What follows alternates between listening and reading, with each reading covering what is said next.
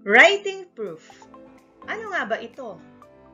Yan ang pag-uusapan natin ngayon dito sa ating matsayang talakayan. Kaya, stay tuned!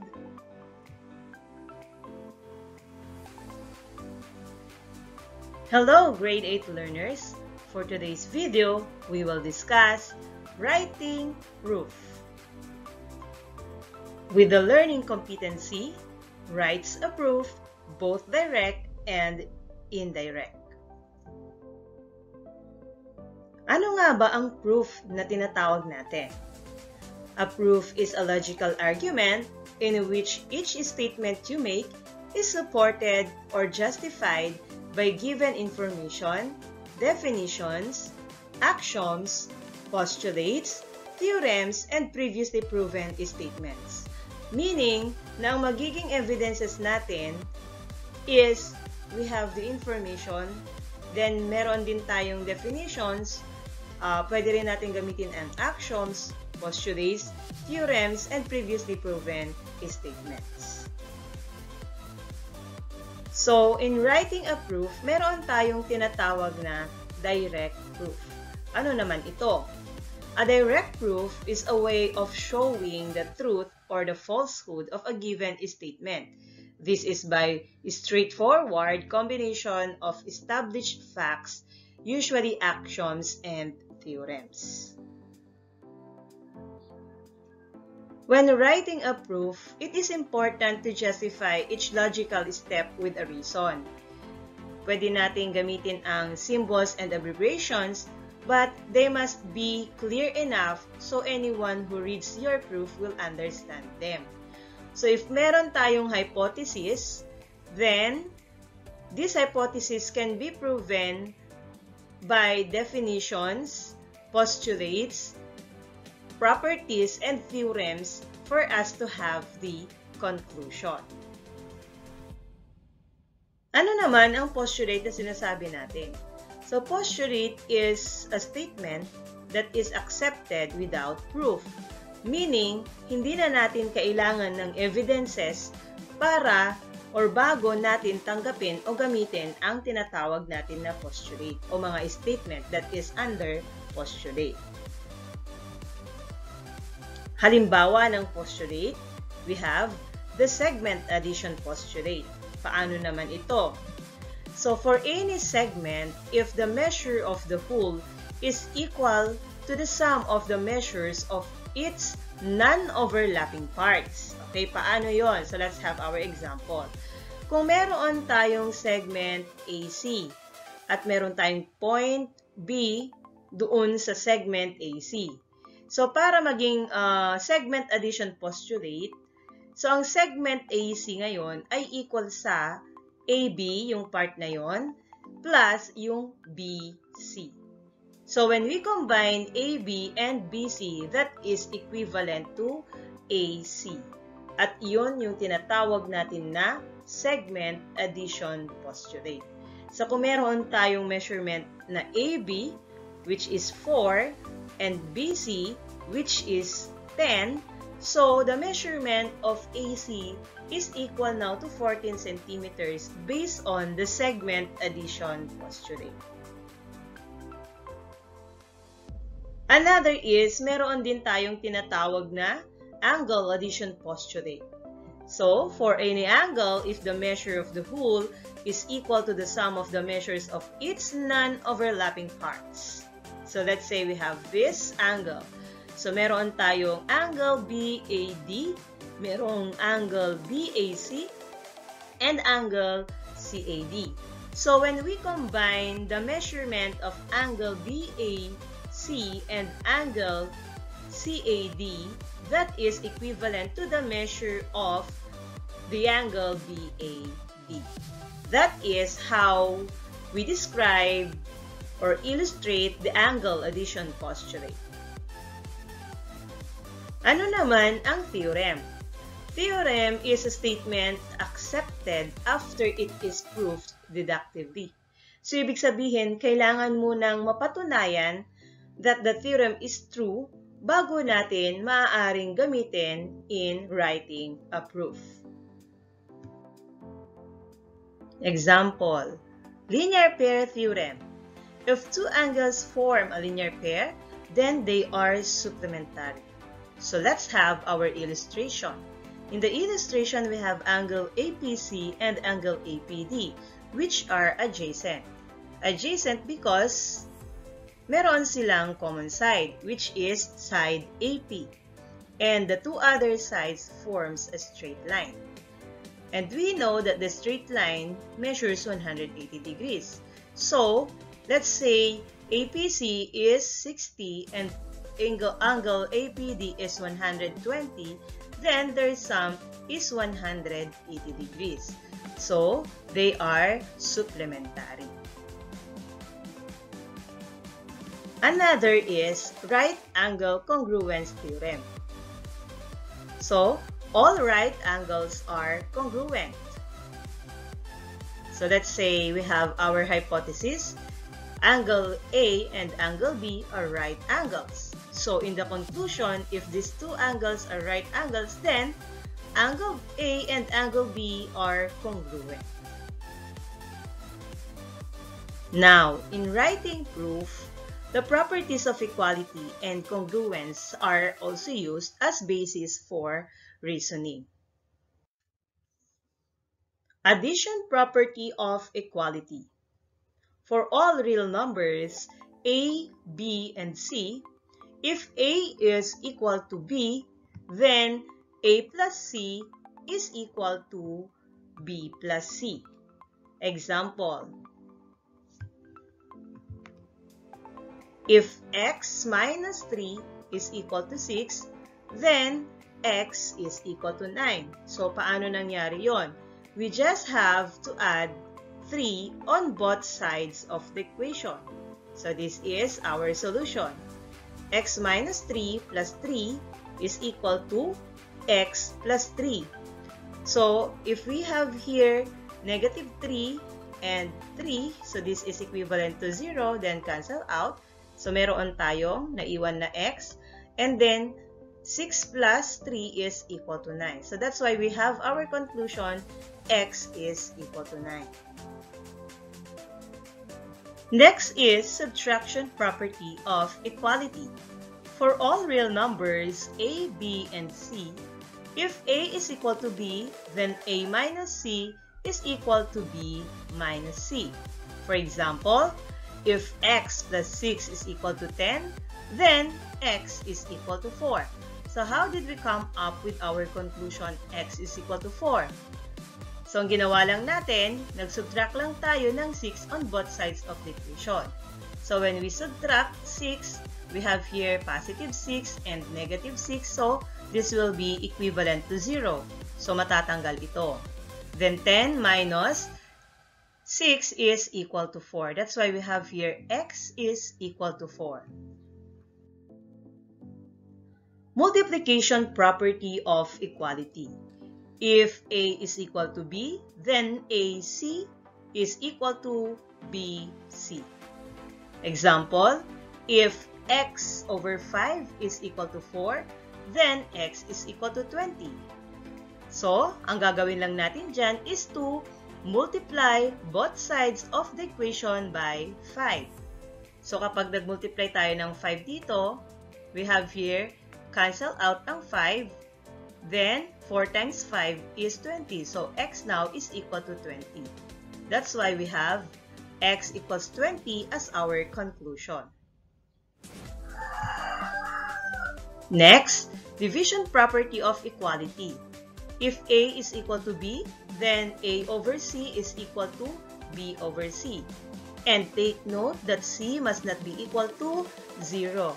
Because in case that C is equivalent to 0, magiging undefined yung ating equation.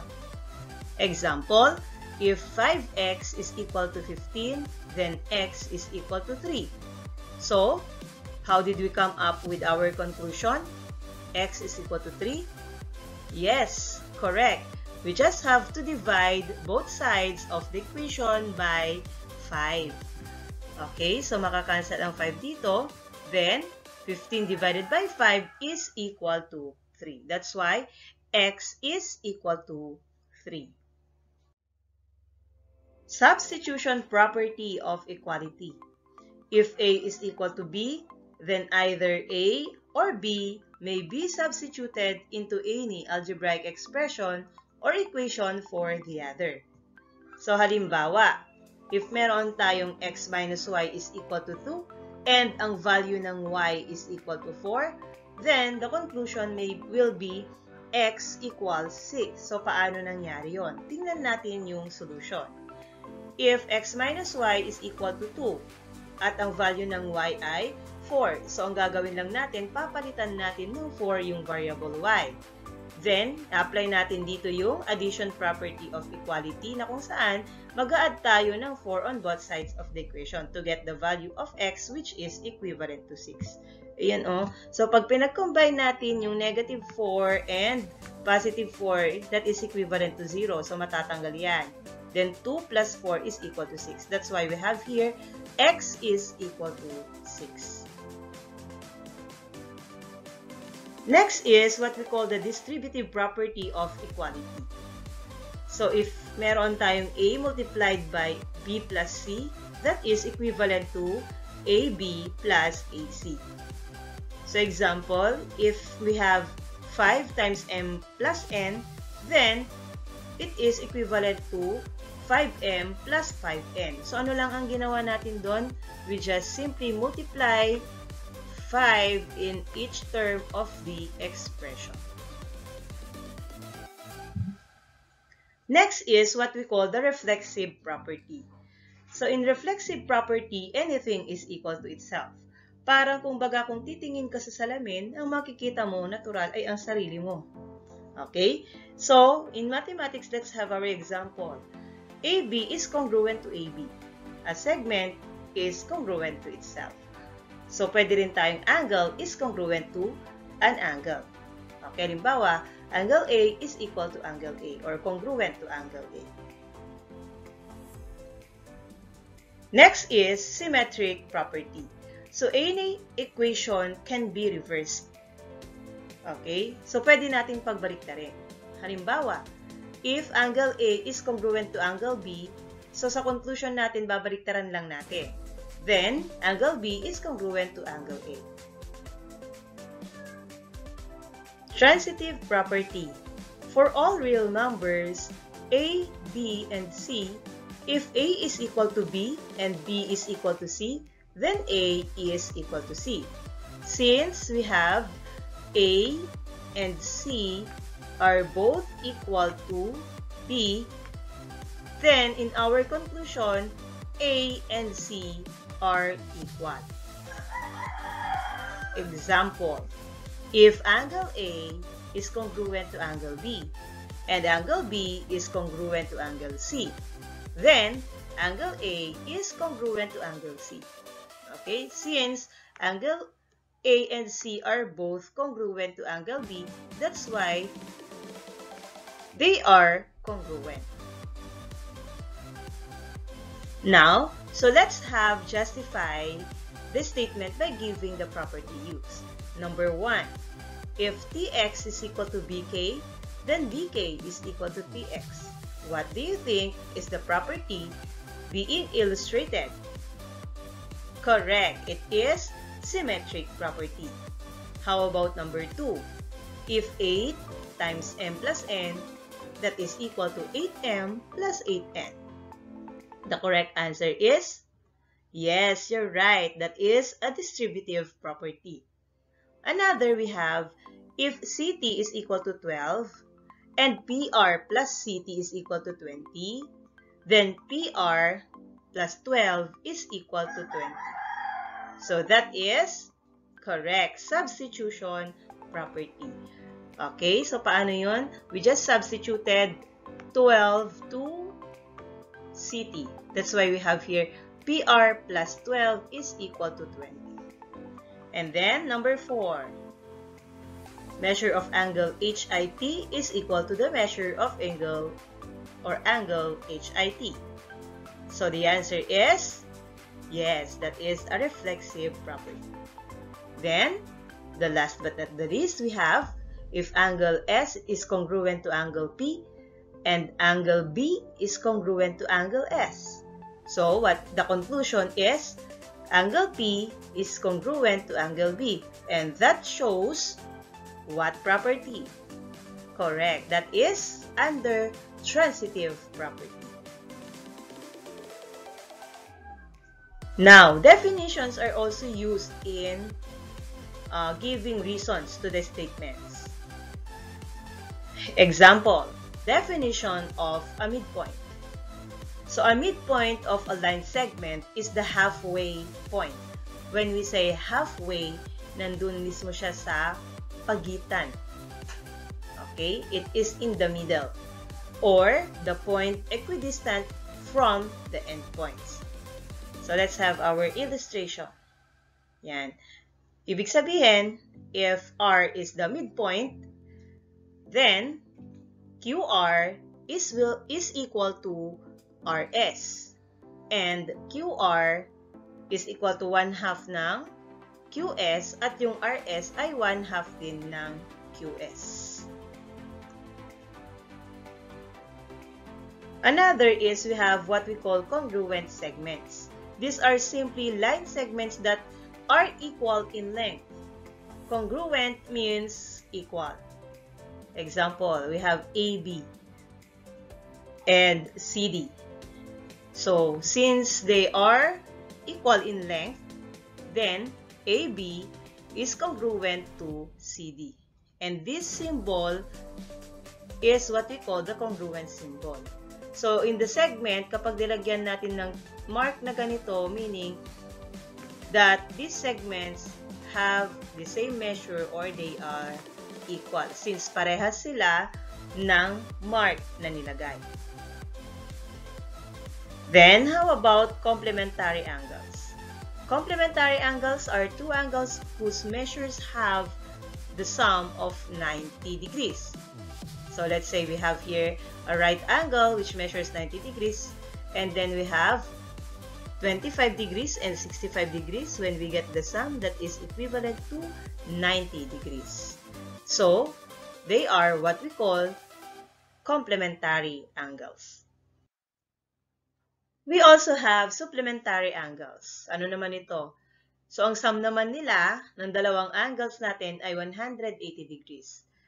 Halimbawa, first angle is 100 and the second angle is 80. So, their sum is equivalent to 180 degrees. That's why they are called supplementary angles. Now, ang lahat ng theorem, postulates, properties, and definitions that we discuss can be used as reasons for us to write a proof. And proof can be written in different ways. The first one, we have the paragraph form or what we call the informal proof. So the paragraph or informal proof is the type of proof where you write a paragraph to explain why a conjecture for a given situation is true.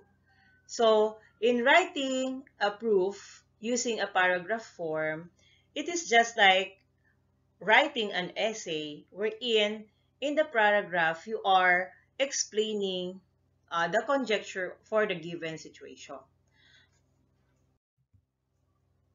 So let's say given angle LOE and angle EOV are complementary. So we are going to prove that LO is perpendicular to OV. So remember this symbol, perpendicular. Now, let us use paragraph form to prove that LO is perpendicular to OV. Since angle LOE and angle EOV are complementary, then blank is equal to 90 degrees by definition of complementary angles. So what do you think is the statement? Correct. So the measure of angle LOE plus the measure of angle EOV is equal to 90 degrees. And that is under the definition of complementary angles. So, The measure of angle LOE plus the measure of angle EOV is now equal to the measure of angle LOV by angle addition postulate.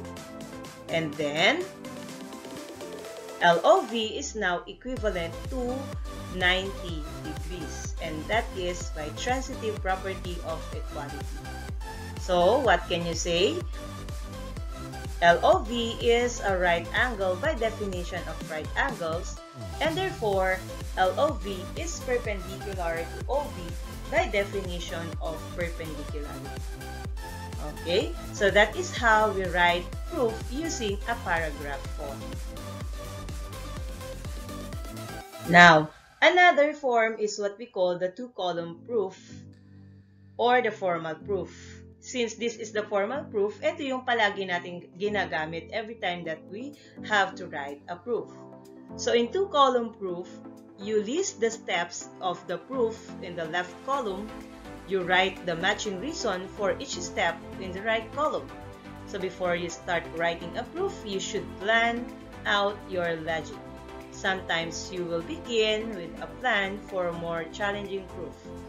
So this plan will detail the major steps of the proof for you. Okay? So example, you have to complete the column.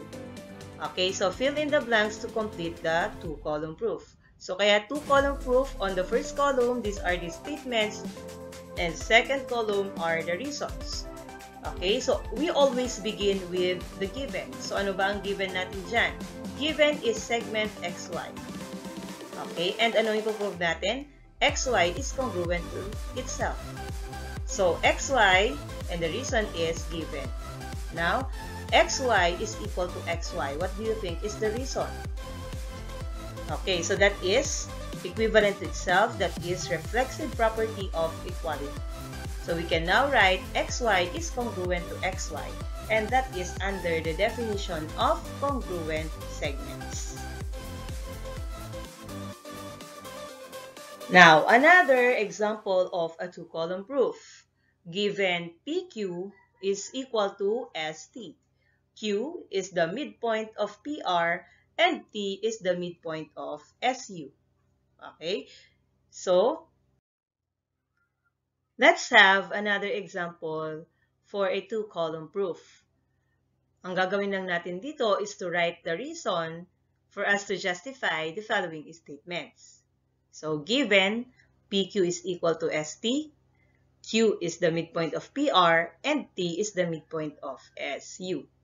Okay, we usually started at the given. So, kaya ang first statement natin, we have there Q is the midpoint of PR and T is the midpoint of SU. And that is from the given. Okay, so let's move on with statement number 2. Since sabi natin sa statement number 1, Q is the midpoint of PR.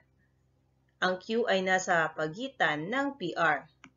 From the definition of midpoint, when we have a midpoint, mahati yung segment sa dalawang congruent parts. Kaya, PQ will be congruent to QR.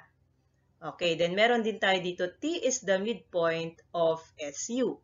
Kung ang T ay midpoint, T is equidistant to point S and U. And na-divide yung SU into two congruent parts. Kaya, ST is congruent to TU. Okay, so anong reason doon? That is from the definition of a midpoint. Now, if these segments are congruent, of course, they will be equal. Kaya yun ang statement number 3 natin. At yan ay definition of congruent segments.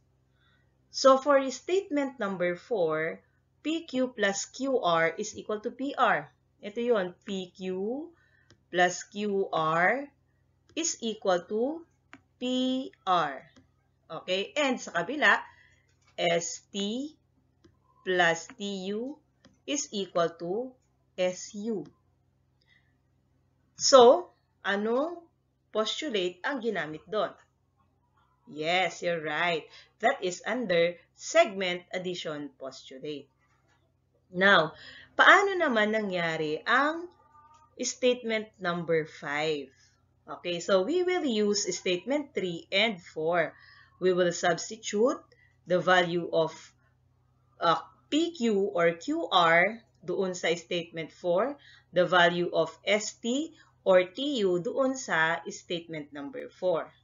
Okay, so from PQ plus QR is equal to PR and ST plus TU is equal to SU. So, papalitan lang natin yung QR. Anong ipapalit natin? Ito ay QR. So, papalitan natin ng PQ. That's why meron tayong PQ dito. Okay? So, sa ST naman, papalitan natin ng TU. Since ST is equal to TU. Okay? So, when we combine this, magkakaroon tayo ng PQ plus PQ is 2PQ. So, 2PQ is equal to PR. Then, TU plus TU is equal to 2TU. That's why we have 2PQ equals PR and 2TU equals SU. Okay, so anong ginamit natin doon o anong reason ang ilalagay natin? Okay, since nag-substitute tayo, of course, that is from substitution property. Okay. Next is statement we have PQ equals ST. Saan naman galing yan? Yun, galing siya sa given.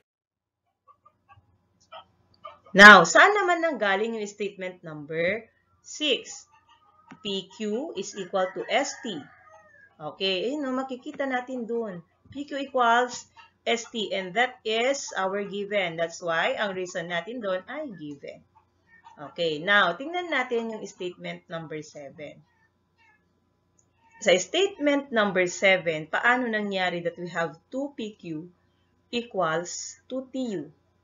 Okay, so, we will have if PQ is equal to ST, ito yun sa statement number 6, and TU is equal to ST or ST is equal to TU, galing yan sa statement number 3, then PQ is equal to TU. So, paano tayo nagkaroon ng conclusion na ganito? Ayan, no? Since PQ and TU are both equal to ST. Okay, so anong property na yon? That is under transitive property, correct? Okay, pero hindi pa natatapos dyan kasi nga ang hinahanap natin ay 2PQ equals 2TU. Eh yun, isang PQ lang at isang TU. Okay? So anong gagawin natin? We will apply multiplication property of equality. So we will multiply 2 to both sides of the equation. So if PQ is equal to TU, then 2PQ is equal to 2TU. So, ang ginamit natin ng mga properties doon, we have transitive property and multiplication property. Okay? Then next, we have substitution property. Paano naging substitution property? So, anong sinubstitute natin sa para makuha ang PR at SU?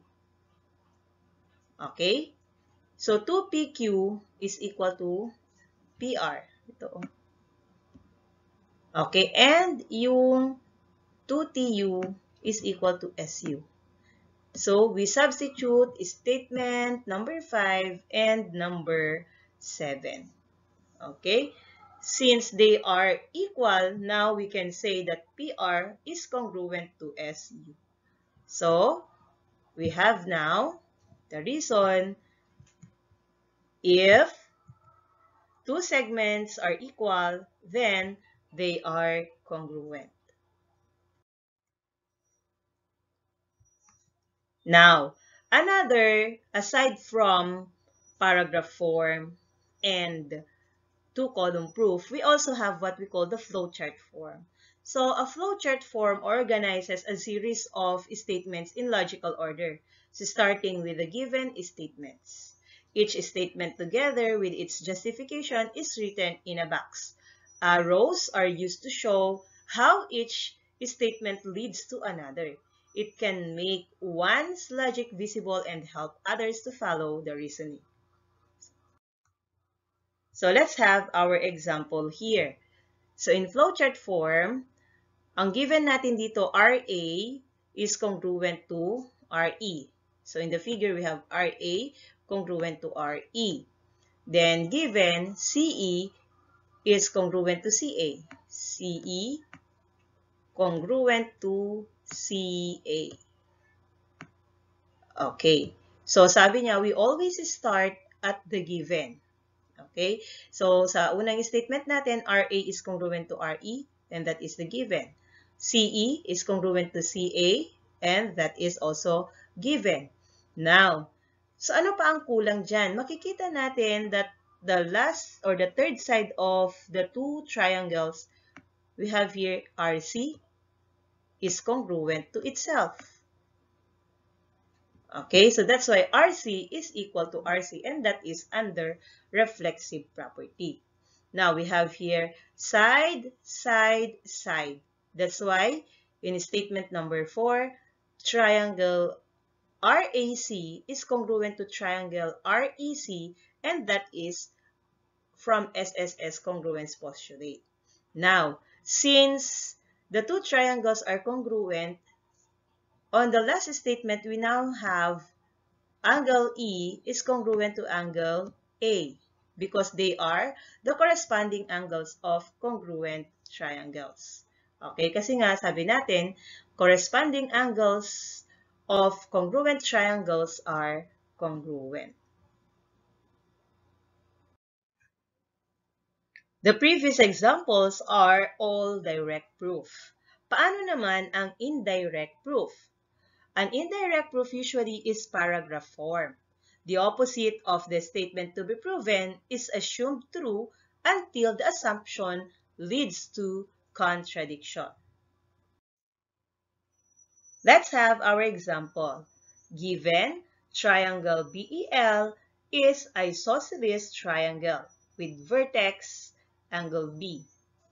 We are going to prove that angle B is congruent to angle L.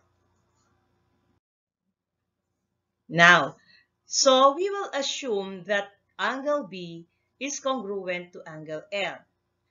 Given that triangle BEL is isosceles, therefore BE is congruent to BL because they are the legs of isosceles triangle. And by the definition of isosceles triangle, angle B is congruent to angle L because if two sides of a triangle are congruent, then the angles opposite these sides are congruent.